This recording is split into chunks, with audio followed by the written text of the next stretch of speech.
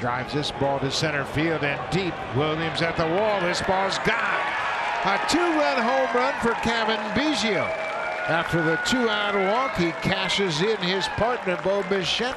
Home run number 14 for Cavan, and the Blue Jays have the lead. Tell you what, get used to that.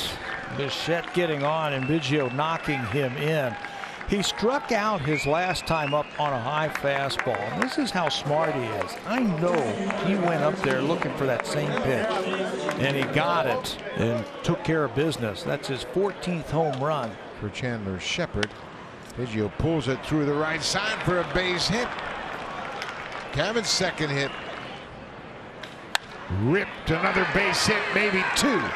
Biggio's around first. He's headed for second, and here's the throw to second. It is not in time. How about a 3-hit game for Cavan Biggio? Drives this one deep to left field. Get going, ball. Get out of here and off the wall.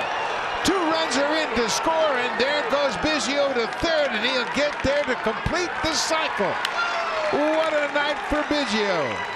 What a night for Cavan Biggio. He struck out in his first time up, then homered, singled, doubled, and now he triples. We were saying right center field, we'll take left center field.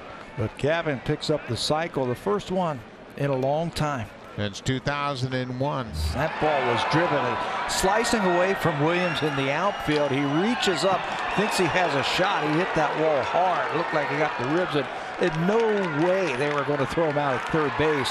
2 more RBIs. Blue Jays now lead at 7-4.